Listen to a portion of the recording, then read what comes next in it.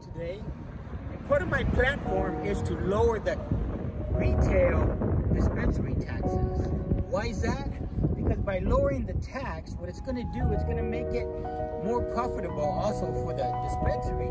But you as residents are going to be dispensary taxes brings lower prices. So you pay less as a resident in Desert Hot Springs.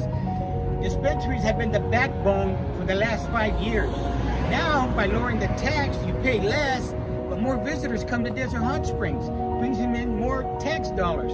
So let's work together to create a win-win situation so that you as residents pay less, but get more. I'm gonna lower it to 3. What that does is that you pay less taxes, and at the same time, it makes it more reasonable for